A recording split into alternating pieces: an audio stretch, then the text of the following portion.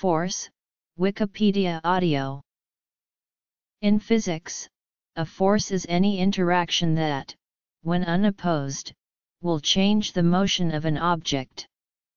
A force can cause an object with mass to change its velocity, i.e., to accelerate. Force can also be described intuitively as a push or a pull. A force has both magnitude and direction, making it a vector quantity. It is measured in the SI unit of newtons and represented by the symbol F. The original form of Newton's second law states that the net force acting upon an object is equal to the rate at which its momentum changes with time.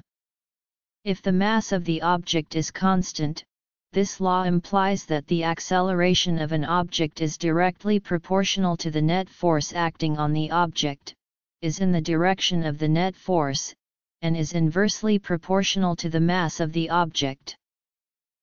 Concepts related to force include thrust, which increases the velocity of an object, drag, which decreases the velocity of an object, and torque, which produces changes in rotational speed of an object.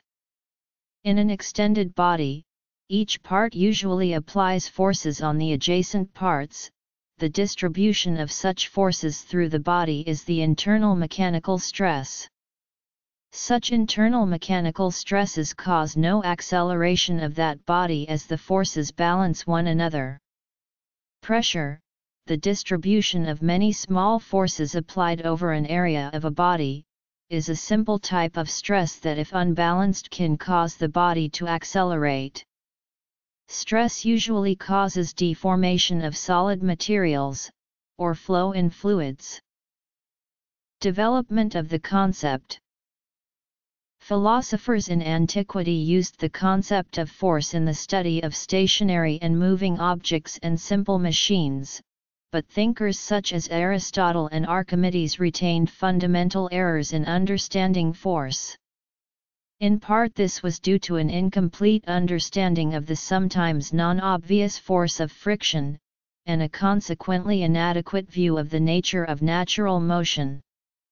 A fundamental error was the belief that a force is required to maintain motion, even at a constant velocity. Most of the previous misunderstandings about motion and force were eventually corrected by Galileo Galilei and Sir Isaac Newton. With his mathematical insight, Sir Isaac Newton formulated laws of motion that were not improved for nearly 300 years.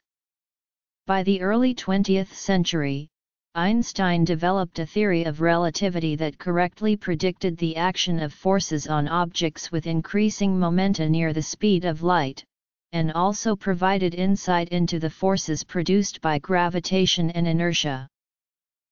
With modern insights into quantum mechanics and technology that can accelerate particles close to the speed of light, particle physics has devised a standard model to describe forces between particles smaller than atoms. The standard model predicts that exchanged particles called gauge bosons are the fundamental means by which forces are emitted and absorbed. Only four main interactions are known, in order of decreasing strength. They are strong, electromagnetic, weak, and gravitational. 210-79 high-energy particle physics observations made during the 1970s and 1980s confirmed that the weak and electromagnetic forces are expressions of a more fundamental electroweak interaction. Since antiquity, the concept of force has been recognized as integral to the functioning of each of the simple machines. The mechanical advantage given by a simple machine allowed for less force to be used in exchange for that force acting over a greater distance for the same amount of work.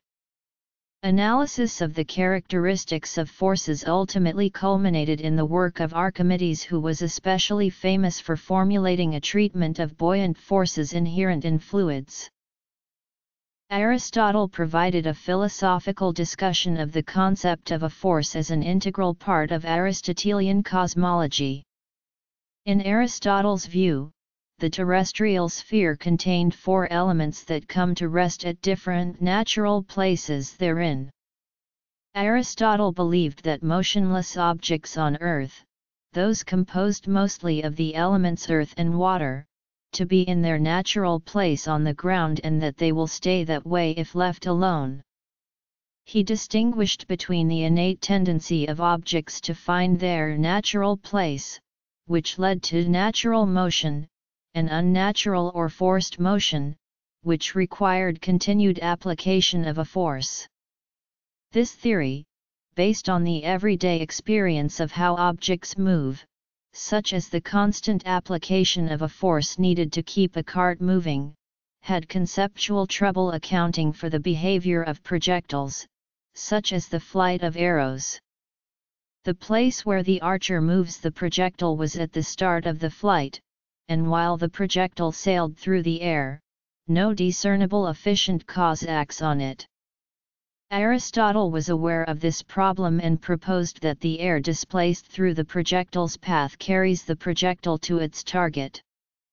This explanation demands a continuum like air for change of place in general. Aristotelian physics began facing criticism in medieval science, first by John Philoponus in the 6th century. The shortcomings of Aristotelian physics would not be fully corrected until the 17th century work of Galileo Galilei, who was influenced by the late medieval idea that objects in forced motion carried an innate force of impetus. Galileo constructed an experiment in which stones and cannonballs were both rolled down an incline to disprove the Aristotelian theory of motion. He showed that the bodies were accelerated by gravity to an extent that was independent of their mass and argued that objects retain their velocity unless acted on by a force, for example friction. Sir Isaac Newton described the motion of all objects using the concepts of inertia and force, and in doing so he found they obey certain conservation laws. In 1687, Newton published his thesis Philosophiae Naturalis Principia Mathematica. In this work Newton set out three laws of motion that to this day are the way forces are described in physics. Newton's first law of motion states that objects continue to move in a state of constant velocity unless acted upon by an external net force. This law is an extension of Galileo's insight that constant velocity was associated with a lack of net force. Newton proposed that every object with mass has an innate inertia that functions as the fundamental equilibrium natural state in place of the Aristotelian idea of the natural state of rest. That is, Newton's empirical first law contradicts the intuitive Aristotelian belief that a net force is required to keep an object moving with constant velocity. By making rest physically indistinguishable from non-zero constant velocity, Newton's first law directly connects inertia with the concept of relative velocities. Specifically, in systems where objects are moving with different velocities, it is impossible to determine which object is in motion and which object is at rest. The laws of physics are the same in every inertial frame of reference, that is, in all frames related by a Galilean transformation. For instance, while traveling in a moving vehicle at a constant velocity, the laws of physics do not change as a result of its motion. If a person riding within the vehicle throws a ball straight up, that person will observe it rise vertically and fall vertically and not have to apply a force in the direction the vehicle is moving. Another person, observing the moving vehicle pass by, would observe the ball follow a curving parabolic path in the same direction as the motion of the vehicle. It is the inertia of the ball associated with its constant velocity in the direction of the vehicle's motion that ensures the ball continues to move forward even as it is thrown up and falls back down. From the perspective of the person in the car, the vehicle, and everything inside of it is at rest. It is the outside world that is moving with a constant speed in the opposite direction of the vehicle. Since there is no experiment that can distinguish whether it is the vehicle that is at rest or the outside world that is at rest, the two situations are considered to be physically indistinguishable. Inertia therefore applies equally well to constant velocity motion as it does to rest. Pre-Newtonian concepts. A modern statement of Newton's second law is a vector equation, where P is the momentum of the system, and F is the net force. If a body is in equilibrium, there is zero net force by definition. In contrast, the second law states that if there is an unbalanced force acting on an object, it will result in the object's momentum changing over time. By the definition of momentum, where m is the mass and v is the velocity, 9-1,9-2. If Newton's second law is applied to a system of constant mass, m may be moved outside the derivative operator. The equation then becomes: by substituting the definition of acceleration, the algebraic version of Newton's second law is derived. Newton never explicitly stated the formula in the reduced form above. Newtonian mechanics. First law. Newton's second law asserts the direct proportionality of acceleration to force and the inverse proportionality of acceleration to mass. Accelerations can be defined through kinematic measurements. However, while kinematics are well described through reference frame analysis in advanced physics, there are still deep questions that remain as to what is the proper definition of mass. General relativity offers an equivalence between spacetime and mass, but lacking a coherent theory of quantum gravity, it is unclear as to how or whether this connection is relevant on microscales. With some justification, Newton's second law can be taken as a quantitative definition of mass by writing the law as an equality. The relative units of force and mass then are fixed. Second law. Third law. Special theory of relativity. Descriptions. Equilibrium. The use of Newton's second law as a definition of force has been disparaged in some of the more rigorous textbooks, 12-1, 59, because it is essentially a mathematical truism. Notable physicists, philosophers, and mathematicians who have sought a more explicit definition of the concept of force include Ernst Mach and Walter Noel. Newton's second law can be used to measure the strength of forces. For instance, knowledge of the masses of planets along with the accelerations of their orbits allows scientists to calculate the gravitational forces on planets. Whenever one body exerts a force on another, the latter simultaneously exerts an equal and opposite force on the first. In vector form, if F1, 2, is the force of body 1 on body 2 and F2, 1, that of body 2 on body 1, then static. This law is sometimes referred to as the action-reaction law, with F1, 2, called the action and F2, 1, the reaction. Newton's third law is a result of applying symmetry to situations where forces can be attributed to the presence of different objects. The third law means that all forces are interactions between different bodies, and thus that there is no such thing as a unidirectional force or a force that acts on only one body. In a system composed of object 1 and object 2, the net force on the system due to their mutual interactions is zero.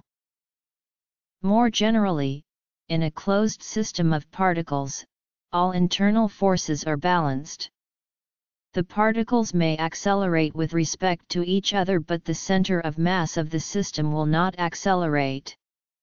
If an external force acts on the system, it will make the center of mass accelerate in proportion to the magnitude of the external force divided by the mass of the system, 19:1.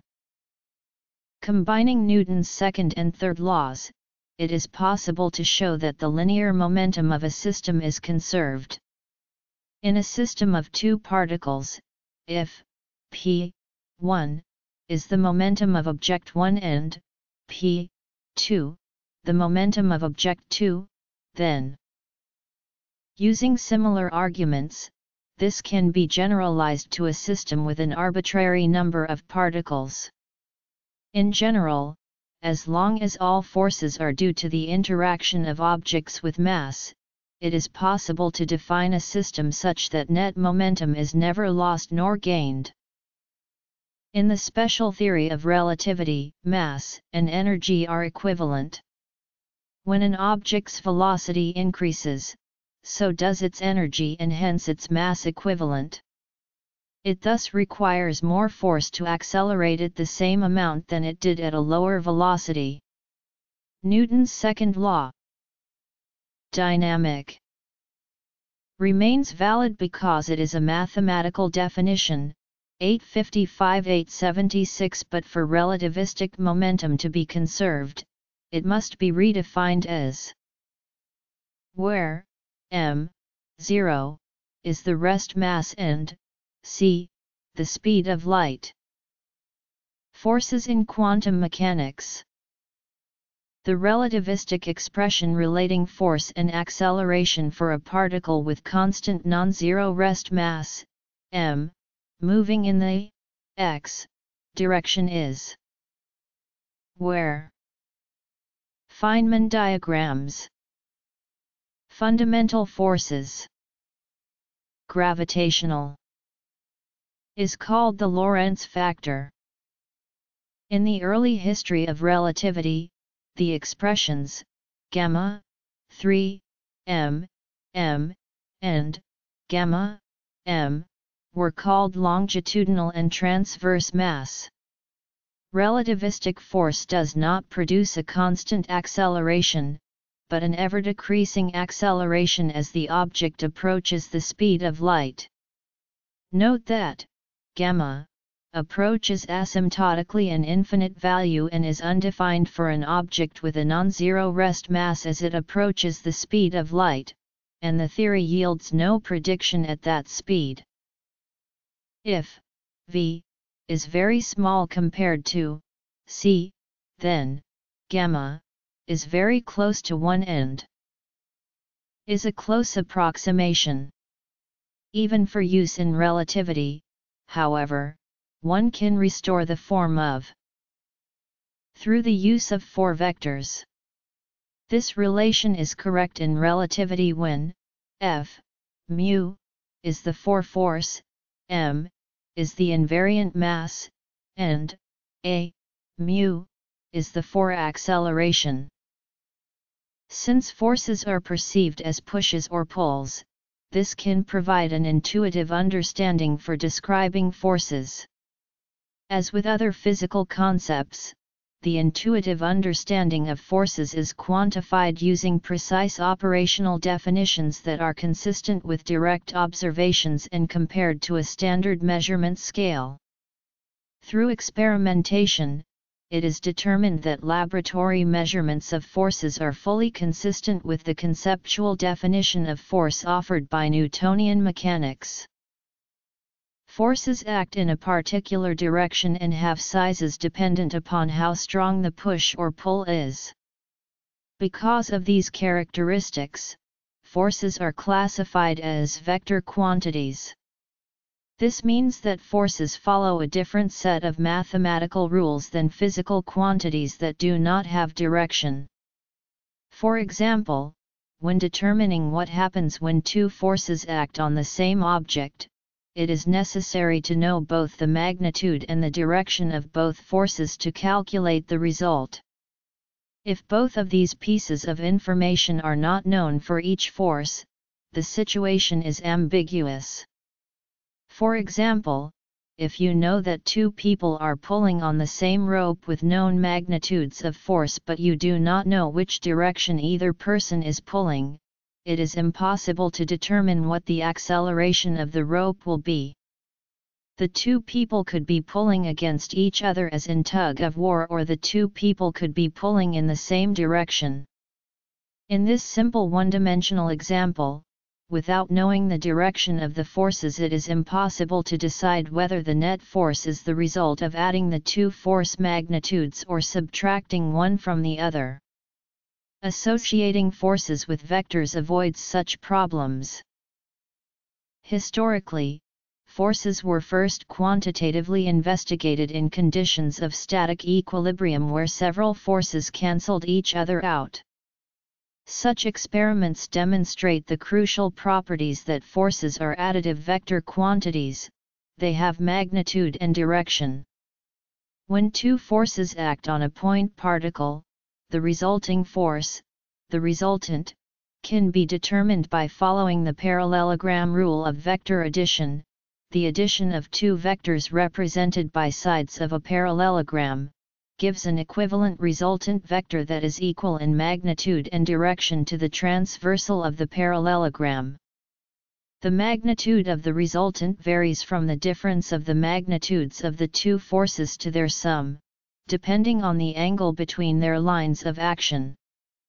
However, if the forces are acting on an extended body, their respective lines of application must also be specified in order to account for their effects on the motion of the body. Free body diagrams can be used as a convenient way to keep track of forces acting on a system. Ideally, these diagrams are drawn with the angles and relative magnitudes of the force vectors preserved so that graphical vector addition can be done to determine the net force. As well as being added, forces can also be resolved into independent components at right angles to each other. A horizontal force pointing northeast can therefore be split into two forces, one pointing north, and one pointing east. Summing these component forces using vector addition yields the original force. Resolving force vectors into components of a set of basis vectors is often a more mathematically clean way to describe forces than using magnitudes and directions. This is because, for orthogonal components, the components of the vector sum are uniquely determined by the scalar addition of the components of the individual vectors. Orthogonal components are independent of each other because forces acting at 90 degrees to each other have no effect on the magnitude or direction of the other. Choosing a set of orthogonal basis vectors is often done by considering what set of basis vectors will make the mathematics most convenient. Choosing a basis vector that is in the same direction as one of the forces is desirable, since that force would then have only one non-zero component. Orthogonal force vectors can be three-dimensional with the third component being at right angles to the other two. Equilibrium occurs when the resultant force acting on a point particle is zero. When dealing with an extended body, it is also necessary that the net torque be zero. There are two kinds of equilibrium: static equilibrium and dynamic equilibrium. Static equilibrium was understood well before the invention of classical mechanics. Objects that are at rest have zero net force acting on them. The simplest case of static equilibrium occurs when two forces are equal in magnitude but opposite in direction. For example, an object on a level surface is pulled downward toward the center of the Earth by the force of gravity. At the same time, a force is applied by the surface that resists the downward force with equal upward force. The situation produces zero net force and hence no acceleration. Pushing against an object that rests on a frictional surface can result in a situation where the object does not move because the applied force is opposed by static friction, generated between the object and the table surface. For a situation with no movement, the static friction force exactly balances the applied force, resulting in no acceleration. The static friction increases or decreases in response to the applied force up to an upper limit determined by the characteristics of the contact between the surface and the object. A static equilibrium between two forces is the most usual way of measuring forces, using simple devices such as weighing scales and spring balances. For example, an object suspended on a vertical spring scale experiences the force of gravity acting on the object balanced by a force applied by the spring reaction force, which equals the object's weight. Using such tools, some quantitative force laws were discovered, that the force of gravity is proportional to volume for objects of constant density, Archimedes' principle for buoyancy, Archimedes' analysis of the lever, Boyle's law for gas pressure, and Hooke's law for springs. These were all formulated and experimentally verified before Isaac Newton expounded his three laws of motion. Dynamic equilibrium was first described by Galileo, who noticed that certain assumptions of Aristotelian physics were contradicted by observations and logic. Galileo realized that simple velocity addition demands that the concept of an absolute rest frame did not exist. Galileo concluded that motion in a constant velocity was completely equivalent to rest. This was contrary to Aristotle's notion of a natural state of rest that objects with mass naturally approached. Simple experiments showed that Galileo's understanding of the equivalence of constant velocity and rest were correct. For example, if a mariner dropped a cannonball from the crow's nest of a ship moving at a constant velocity, Aristotelian physics would have the cannonball fall straight down while the ship moved beneath it. Thus, in an Aristotelian universe, the falling cannonball would land behind the foot of the mast of a moving ship. However, when this experiment is actually conducted, the cannonball always falls at the foot of the mast, as if the cannonball knows to travel with the ship despite being separated from it. Since there is no forward horizontal force being applied on the cannonball as it falls, the only conclusion left is that the cannonball continues to move with the same velocity as the boat as it falls. Thus, no force is required to keep the cannonball moving at the constant forward velocity. Moreover, any object traveling at a constant velocity must be subject to zero net force. This is the definition of dynamic equilibrium, when all the forces on an object balance but it still moves at a constant velocity. A simple case of dynamic equilibrium occurs in constant velocity motion across a surface with kinetic friction. In such a situation, a force is applied in the direction of motion while the kinetic friction force exactly opposes the applied force. This results in zero net force, but since the object started with a non-zero velocity, it continues to move with a non-zero velocity. Aristotle misinterpreted this motion as being caused by the applied force. However, when kinetic friction is taken into consideration, it is clear that there is no net force causing constant velocity motion. The notion force keeps its meaning in quantum mechanics, though one is now dealing with operators instead of classical variables, and though the physics is now described by the Schrödinger equation instead of Newtonian equations. This has the consequence that the results of a measurement are now sometimes quantized, i.e., they appear in discrete portions. This is, of course, difficult to imagine in the context of forces. However, the potentials V or fields, from which the forces generally can be derived, are treated similar to classical position variables, i.e., V, x, y, z, v, x, y, z. This becomes different only in the framework of quantum field theory, where these fields are also quantized. However, already in quantum mechanics there is one caveat, namely the particles acting onto each other do not only possess the spatial variable, but also a discrete intrinsic angular momentum-like variable called the spin, and there is the Pauli principle relating the space and the spin variables. Depending on the value of the spin, identical particles split into two different classes, fermions and bosons. If two identical fermions have a symmetric spin function, the spatial variables must be antisymmetric, and vice versa, i.e. for antiparallel spins the position variables must be symmetric.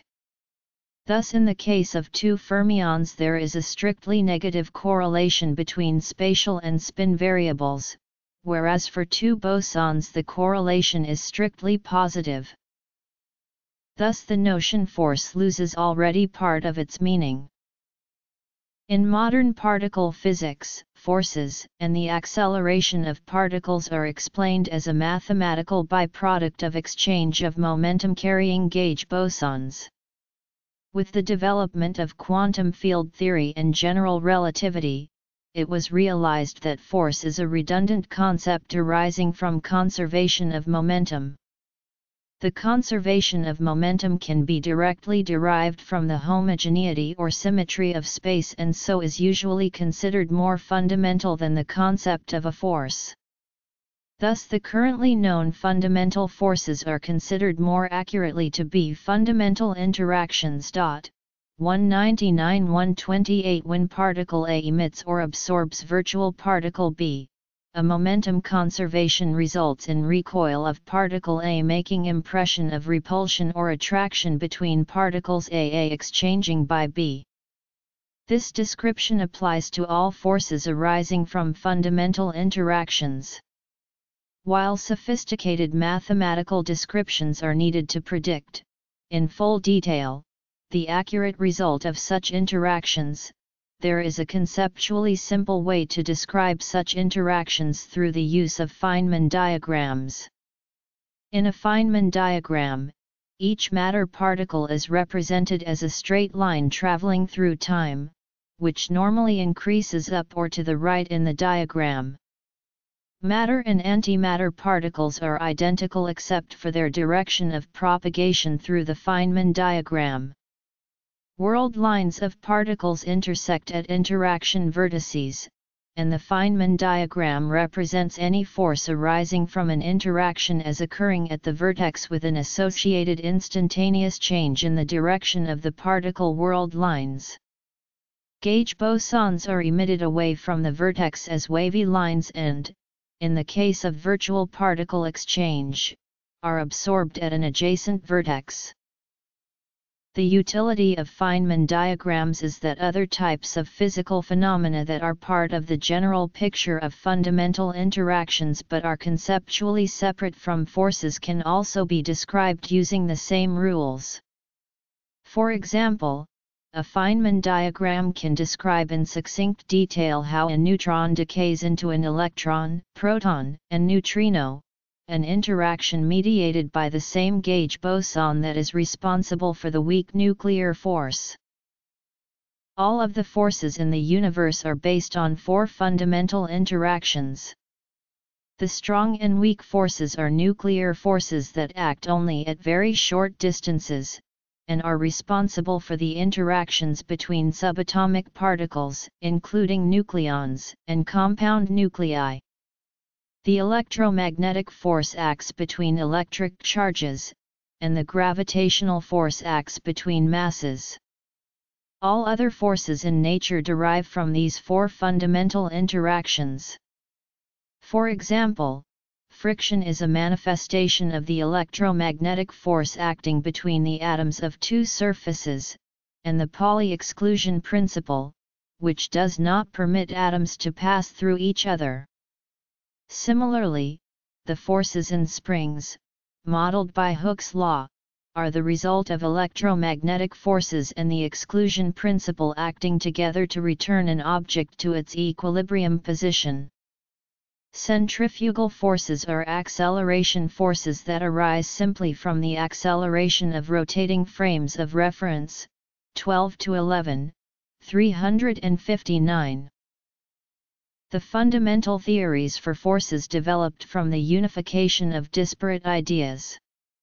For example, Isaac Newton unified, with his universal theory of gravitation, the force responsible for objects falling near the surface of the Earth with the force responsible for the falling of celestial bodies about the Earth and the Sunday. Michael Faraday and James Clerk Maxwell demonstrated that electric and magnetic forces were unified through a theory of electromagnetism. In the 20th century, the development of quantum mechanics led to a modern understanding that the first three fundamental forces are manifestations of matter interacting by exchanging virtual particles called gauge bosons. This standard model of particle physics assumes a similarity between the forces and led scientists to predict the unification of the weak and electromagnetic forces in electroweak theory, which was subsequently confirmed by observation. The complete formulation of the standard model predicts an as yet unobserved Higgs mechanism, but observations such as neutrino oscillations suggest that the standard model is incomplete. A grand unified theory that allows for the combination of the electroweak interaction with the strong force is held out as a possibility, with candidate theories such as supersymmetry proposed to accommodate some of the outstanding unsolved problems in physics. Physicists are still attempting to develop self-consistent unification models that would combine all four fundamental interactions into a theory of everything. Einstein tried and failed at this endeavor, but currently the most popular approach to answering this question is string theory, 212-219. What we now call gravity was not identified as a universal force until the work of Isaac Newton. Before Newton, the tendency for objects to fall towards the Earth was not understood to be related to the motions of celestial objects. Galileo was instrumental in describing the characteristics of falling objects by determining that the acceleration of every object in free fall was constant and independent of the mass of the object. Today, this acceleration due to gravity towards the surface of the Earth is usually designated as g, and has a magnitude of about 9.81 meters per second squared, and points toward the center of the Earth. This observation means that the force of gravity on an object at the Earth's surface is directly proportional to the object's mass. Thus, an object that has a mass of m will experience a force. For an object in free fall, this force is unopposed and the net force on the object is its weight. For objects not in free fall, the force of gravity is opposed by the reaction forces applied by their supports. For example, a person standing on the ground experiences zero net force, since a normal force is exerted by the ground upward on the person that counterbalances his weight that is directed downward. Newton's contribution to gravitational theory was to unify the motions of heavenly bodies, which Aristotle had assumed were in a natural state of constant motion, with falling motion observed on the Earth. He proposed a law of gravity that could account for the celestial motions that had been described earlier using Kepler's laws of planetary motion. Newton came to realize that the effects of gravity might be observed in different ways at larger distances. In particular, Newton determined that the acceleration of the Moon around the Earth could be ascribed to the same force of gravity if the acceleration due to gravity decreased as an inverse square law. Further, Newton realized that the acceleration of a body due to gravity is proportional to the mass of the other attracting body.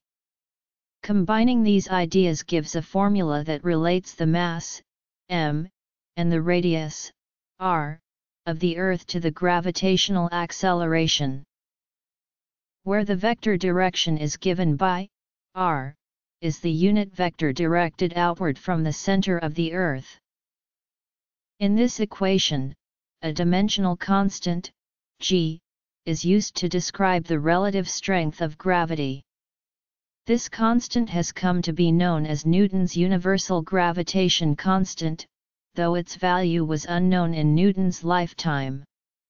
Not until 1798 was Henry Cavendish able to make the first measurement of g, using a torsion balance. This was widely reported in the press as a measurement of the mass of the Earth, since knowing g could allow one to solve for the Earth's mass given the above equation. Newton, however, realized that since all celestial bodies followed the same laws of motion, his law of gravity had to be universal. Succinctly stated, Newton's law of gravitation states that the force on a spherical object of mass, m1, due to the gravitational pull of mass, m2, is where r is the distance between the two objects' centers of mass and r is the unit vector pointed in the direction away from the center of the first object toward the center of the second object. This formula was powerful enough to stand as the basis for all subsequent descriptions of motion within the solar system until the 20th century. During that time, sophisticated methods of perturbation analysis were invented to calculate the deviations of orbits due to the influence of multiple bodies on a planet, moon, comet, or asteroid. The formalism was exact enough to allow mathematicians to predict the existence of the planet Neptune before it was observed. Mercury's orbit, however, did not match that predicted by Newton's law of gravitation. Some astrophysicists predicted the existence of another planet that would explain the discrepancies, however no such planet could be found. When Albert Einstein formulated his theory of general relativity, he turned his attention to the problem of Mercury's orbit and found that his theory added a correction, which could account for the discrepancy. This was the first time that Newton's theory of gravity had been shown to be inexact.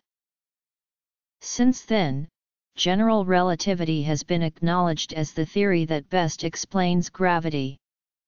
In GR, gravitation is not viewed as a force, but rather, objects moving freely in gravitational fields travel under their own inertia in straight lines through curved spacetime defined as the shortest spacetime path between two spacetime events. From the perspective of the object, all motion occurs as if there were no gravitation whatsoever. It is only when observing the motion in a global sense that the curvature of spacetime can be observed and the force is inferred from the object's curved path. Thus, the straight line path in spacetime is seen as a curved line in space, and it is called the ballistic trajectory of the object. For example, a basketball thrown from the ground moves in a parabola, as it is in a uniform gravitational field. Its spacetime trajectory is almost a straight line, slightly curved. The time derivative of the changing momentum of the object is what we label as gravitational force. The electrostatic force was first described in 1784 by Coulomb as a force that existed intrinsically between two charges. 519 The properties of the electrostatic force were that it varied as an inverse square law directed in the radial direction, was both attractive and repulsive, was independent of the mass of the charged objects, and followed the superposition principle. Coulomb's law unifies all these observations into one succinct statement. Electromagnetic. Subsequent mathematicians and physicists found the construct of the electric field to be useful for determining the electrostatic force on an electric charge at any point in space. The electric field was based on using a hypothetical test charge anywhere in space and then using Coulomb's law to determine the electrostatic force. 4 to 6 to 4 to 8. Thus the electric field anywhere in space is defined as where Q is the magnitude of the hypothetical test charge. Meanwhile, the Lorentz force of magnetism was discovered to exist between two electric currents. It has the same mathematical character as Coulomb's law, with the proviso that like currents attract and unlike currents repel. Similar to the electric field, the magnetic field can be used to determine the magnetic force on an electric current at any point in space.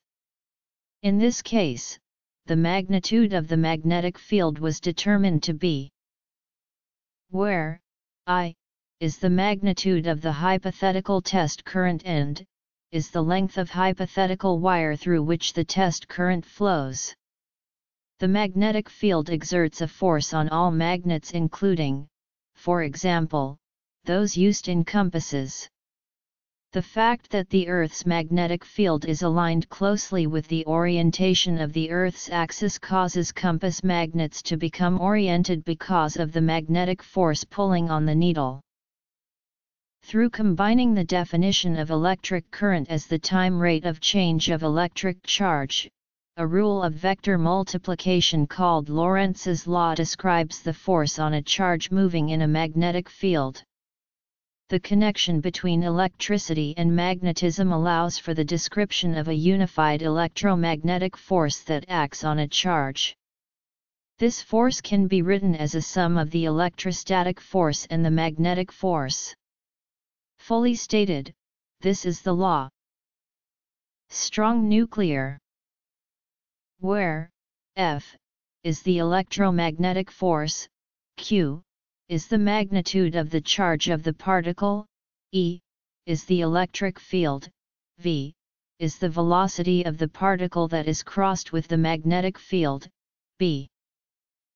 The origin of electric and magnetic fields would not be fully explained until 1864, when James Clerk Maxwell unified a number of earlier theories into a set of 20 scalar equations, which were later reformulated into 4 vector equations by Oliver Heaviside and Josiah Willard Gibbs. These Maxwell equations fully described the sources of the fields as being stationary and moving charges, and the interactions of the fields themselves. This led Maxwell to discover that electric and magnetic fields could be self-generating through a wave that traveled at a speed that he calculated to be the speed of light. This insight united the nascent fields of electromagnetic theory with optics and led directly to a complete description of the electromagnetic spectrum. Weak nuclear. However, attempting to reconcile electromagnetic theory with two observations, the photoelectric effect, and the non-existence of the ultraviolet catastrophe, proved troublesome. Through the work of leading theoretical physicists, a new theory of electromagnetism was developed using quantum mechanics. This final modification to electromagnetic theory ultimately led to quantum electrodynamics, which fully describes all electromagnetic phenomena as being mediated by wave particles known as photons. In QED, photons are the fundamental exchange particle, which described all interactions relating to electromagnetism, including the electromagnetic force. There are two nuclear forces, which today are usually described as interactions that take place in quantum theories of particle physics. The strong nuclear force, 940, is the force responsible for the structural integrity of atomic nuclei, while the weak nuclear force, 951, is responsible for the decay of certain nucleons into leptons and other types of hadrons. Non-fundamental forces. Normal force. The strong force is today understood to represent the interactions between quarks and gluons as detailed by the theory of quantum chromodynamics. The strong force is the fundamental force mediated by gluons, acting upon quarks, antiquarks, and the gluons themselves. The strong interaction is the strongest of the four fundamental forces. The strong force only acts directly upon elementary particles. However, a residual of the force is observed between hadrons as the nuclear force. Here the strong force acts indirectly, transmitted as gluons, which form part of the virtual pi and rho mesons, which classically transmit the nuclear force. The failure of many searches for free quarks has shown that the elementary particles affected are not directly observable. This phenomenon is called color confinement. The weak force is due to the exchange of the heavy W and Z bosons. Its most familiar effect is beta decay and the associated radioactivity. The word weak derives from the fact that the field strength is some 10-13 times less than that of the strong force. Still, it is stronger than gravity over short distances. A consistent electroweak theory has also been developed, which shows that electromagnetic forces and the weak force are indistinguishable at temperatures in excess of approximately 10-15 kelvins. Such temperatures have been probed in modern particle accelerators and show the conditions of the universe in the early moments of the Big Bang. Friction, tension, elastic force, continuum mechanics, fictitious forces, rotations and torque, centripetal force, kinematic integrals, potential energy, conservative forces, non-conservative forces, units of measurement, force measurement. Notes: some forces are consequences of the fundamental ones. In such situations, idealized models can be utilized to gain physical insight.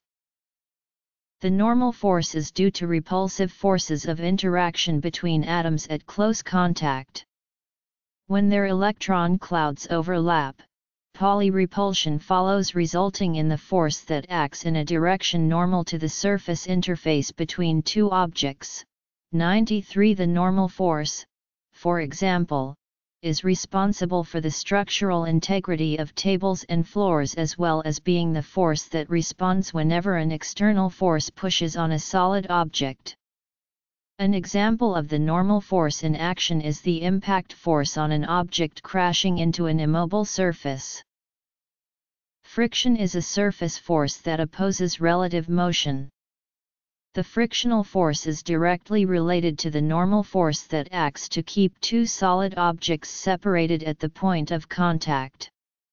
There are two broad classifications of frictional forces: static friction and kinetic friction.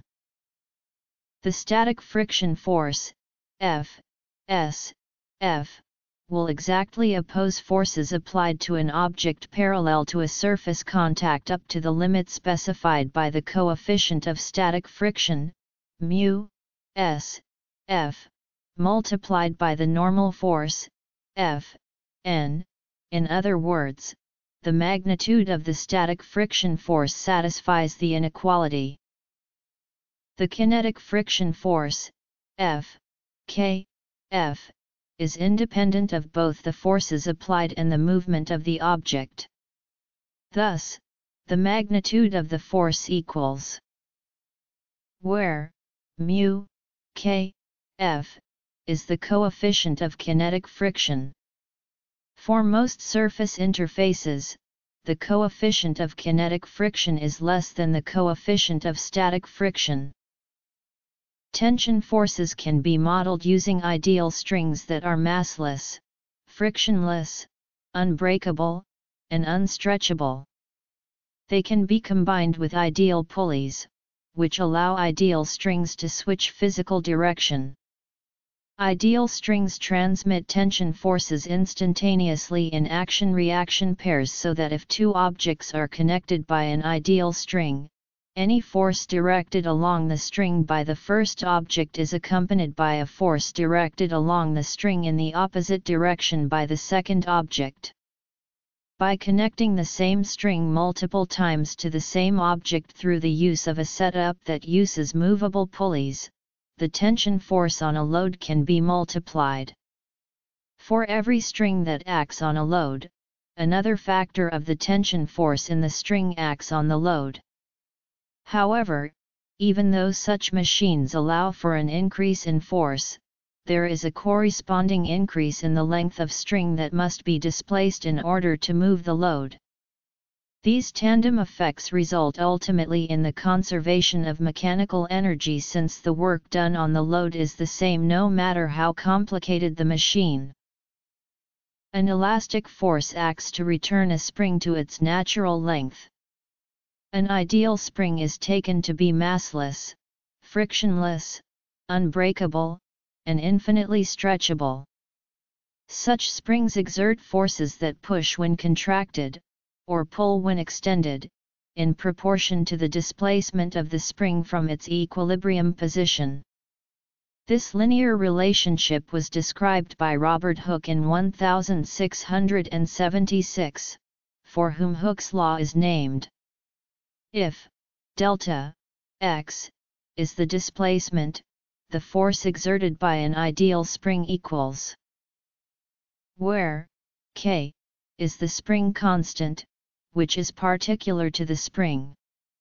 The minus sign accounts for the tendency of the force to act in opposition to the applied load.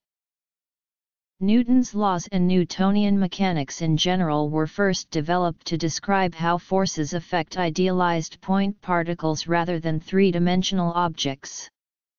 However, in real life, matter has extended structure, and forces that act on one part of an object might affect other parts of an object.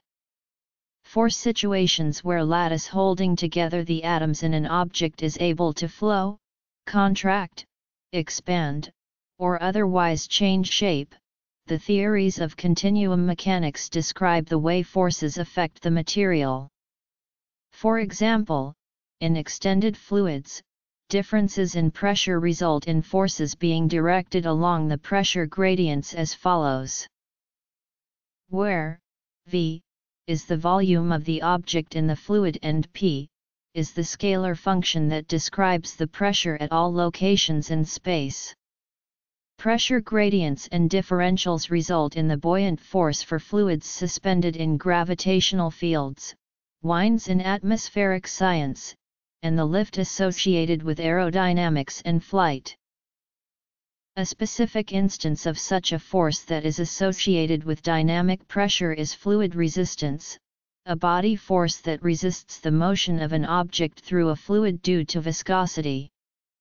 For so-called Stokes drag, the force is approximately proportional to the velocity, but opposite in direction. Where, more formally, forces in continuum mechanics are fully described by a stress tensor with terms that are roughly defined as where A is the relevant cross-sectional area for the volume for which the stress tensor is being calculated. This formalism includes pressure terms associated with forces that act normal to the cross-sectional area, as well as shear terms associated with forces that act parallel to the cross-sectional area. The stress tensor accounts for forces that cause all strains, including also tensile stresses and compressions. 133-134, 38-138-11. There are forces that are frame-dependent, meaning that they appear due to the adoption of non-Newtonian reference frames. Such forces include the centrifugal force and the Coriolis force. These forces are considered fictitious because they do not exist in frames of reference that are not accelerating. Because these forces are not genuine, they are also referred to as pseudo-forces. 12-11. In general relativity, gravity becomes a fictitious force that arises in situations where space-time deviates from a flat geometry. As an extension, Kaluza-Klein theory and string theory ascribe electromagnetism and the other fundamental forces respectively to the curvature of differently scaled dimensions, which would ultimately imply that all forces are fictitious. Forces that cause extended objects to rotate are associated with torques. Mathematically, the torque of a force, F, is defined relative to an arbitrary reference point as the cross product, where torque is the rotation equivalent of force in the same way that angle is the rotational equivalent for position, angular velocity for velocity, and angular momentum for momentum. As a consequence of Newton's first law of motion, there exists rotational inertia that ensures that all bodies maintain their angular momentum unless acted upon by an unbalanced torque. Likewise, Newton's second law of motion can be used to derive an analogous equation for the instantaneous angular acceleration of the rigid body, where this provides a definition for the moment of inertia, which is the rotational equivalent for mass. In more advanced treatments of mechanics, where the rotation over a time interval is described, the moment of inertia must be substituted by the tensor that, when properly analyzed, fully determines the characteristics of rotations including precession and nutation. Equivalently, the differential form of Newton's second law provides an alternative definition of torque. Newton's third law of motion requires that all objects exerting torques themselves experience equal and opposite torques, and therefore also directly implies the conservation of angular momentum for closed systems that experience rotations and revolutions through the action of internal torques. For an object accelerating in circular motion, the unbalanced force acting on the object equals, where m is the mass of the object, v is the velocity of the object, and r is the distance to the center of the circular path, and r is the unit vector pointing in the radial direction outwards from the center. This means that the unbalanced centripetal force felt by any object is always directed toward the center of the curving path. Such forces act perpendicular to the velocity vector associated with the motion of an object, and therefore do not change the speed of the object, but only the direction of the velocity vector. The unbalanced force that accelerates an object can be resolved into a component that is perpendicular to the path, and one that is tangential to the path. This yields both the tangential force, which accelerates the object by either slowing it down or speeding it up, and the radial force, which changes its direction. Forces can be used to define a number of physical concepts by integrating with respect to kinematic variables. For example, integrating with respect to time gives the definition of impulse, which by Newton's second law must be equivalent to the change in momentum. Similarly, integrating with respect to position gives a definition for the work done by a force, 13:3, which is equivalent to changes in kinetic energy, 13:3. Power P is the rate of change dW/dt of the work W, as the trajectory is extended by a position change, dx, in a time interval dt, 13:2. With v equals dx slash dt equals /t, the velocity. Instead of a force, often the mathematically related concept of a potential energy field can be used for convenience. For instance, the gravitational force acting upon an object can be seen as the action of the gravitational field that is present at the object's location.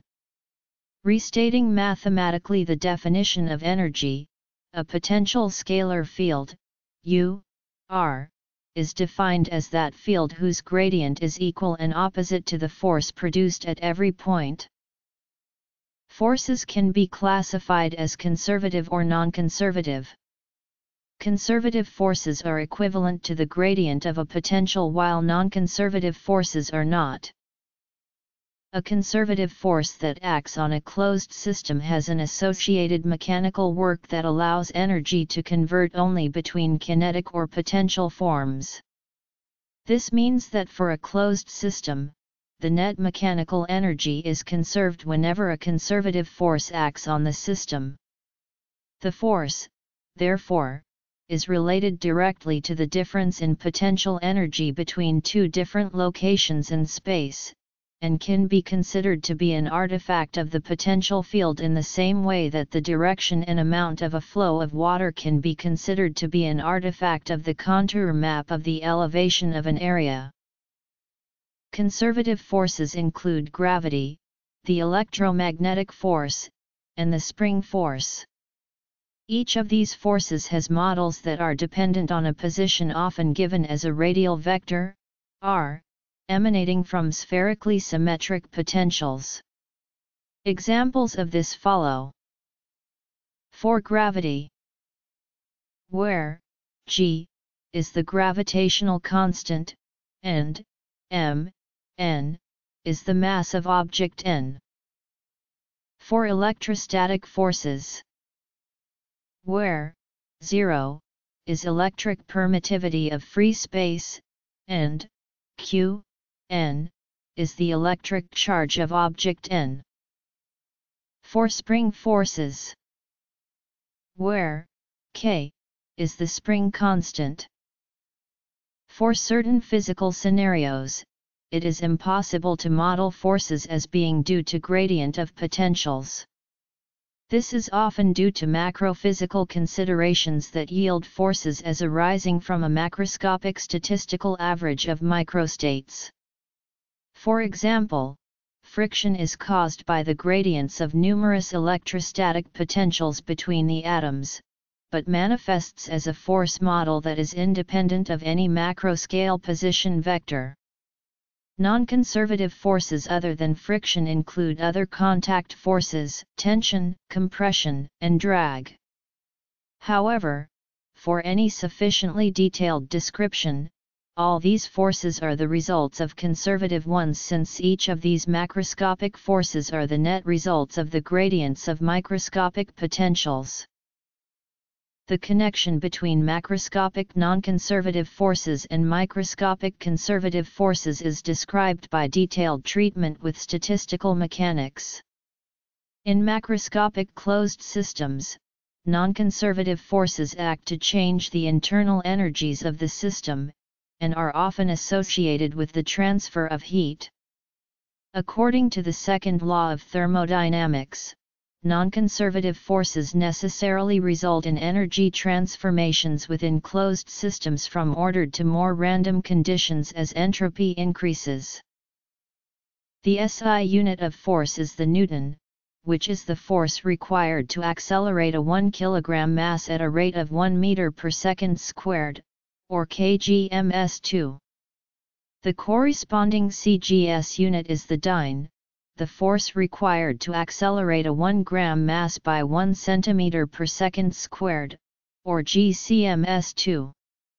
A Newton is thus equal to 100,000 dynes. The gravitational foot-pound-second English unit of force is the pound force, defined as the force exerted by gravity on a pound mass in the standard gravitational field of 9.80665 ms2. The pound force provides an alternative unit of mass. 1 slug is the mass that will accelerate by 1 foot per second squared when acted on by 1 pound force. An alternative unit of force in a different foot-pound-second system, the absolute FPS system, is the poundal, defined as the force required to accelerate a 1 pound mass at a rate of 1 foot per second squared.